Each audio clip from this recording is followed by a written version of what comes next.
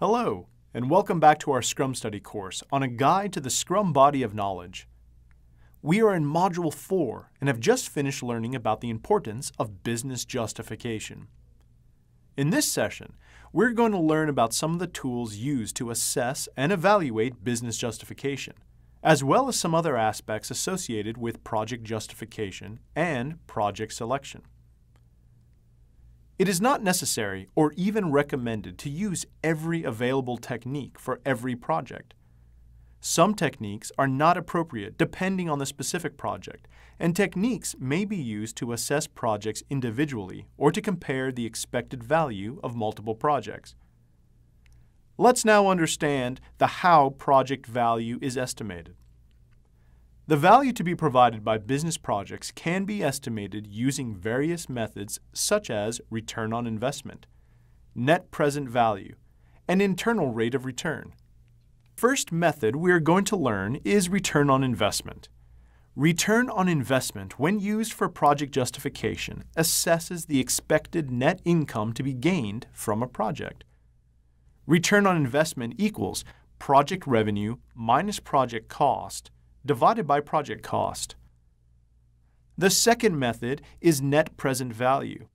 Net present value is a method used to determine the current net value of a future financial benefit, given an assumed inflation or interest of rate. The third method is internal rate of return. Internal rate of return, or IRR, is a discount rate on an investment in which the present value of cash inflows is made equal to the present value of cash outflows for assessing a project's rate of return. When comparing projects, one with a higher IRR is typically better. After estimating the project value, the next step is to plan for delivering value. This can be done using several methods. The first method we will learn is value stream mapping. Value stream mapping uses flowcharts to illustrate the flow of information needed to complete a process. This technique may be used to streamline a process by helping to determine non-value-added elements. The second method is customer value-based prioritization. Customer value-based prioritization places primary importance on the customer and strives to implement user stories with the highest value first. Such high-value user stories are identified and moved to the top of the prioritized product backlog. A team can use a variety of prioritization schemes to determine high-value features. A. Simple schemes. Simple schemes involve labeling items as priority 1, 2, 3, or high, medium, and low, and so on. Although this is a simple and straightforward approach, it can become problematic because there is often a tendency to label everything as priority 1 or high. Even high, medium, and low prioritization schemes can encounter similar difficulties. Moscow prioritization. The Moscow prioritization scheme derives its names from the first letters of the phrase must have, should have, could have, and won't have. This prioritization method is generally more effective than simple schemes. The labels are in decreasing order of priority, with must-have features being those without which the product will have no value, and won't-have features being those that, although they would be nice to have, are not necessary to be included. C. Monopoly money. This technique involves giving the customer monopoly money or false money equal to the amount of the project budget and asking them to distribute it among the user stories under consideration. In this way, the customer prioritizes based on what they are willing to pay for each user story. D. 100-point method. The 100-point method was developed by Dean Leffingwell and Don Widrig in 2003. It involves giving the customer 100 points they can use to vote for the features that they feel are most important. Finally, E. Kano analysis.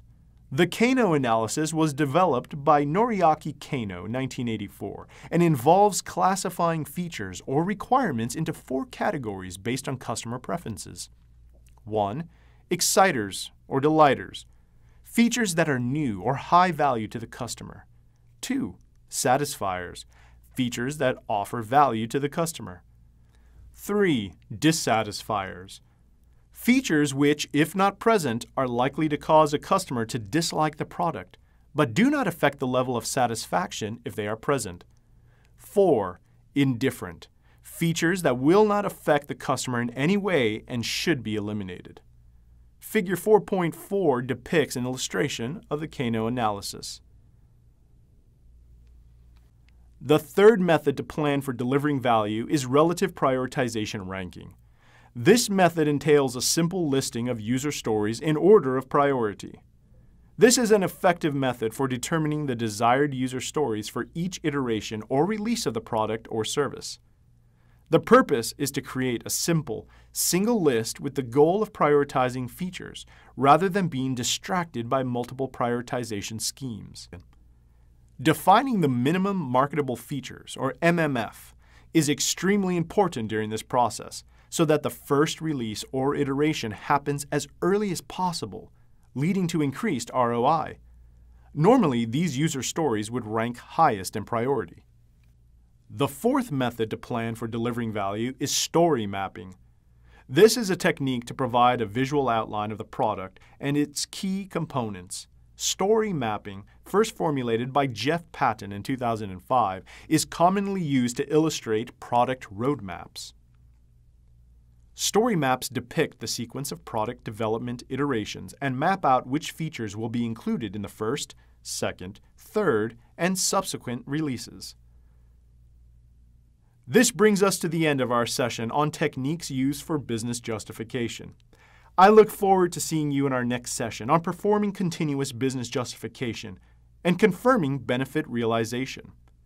Until then, goodbye, and thank you for learning with us.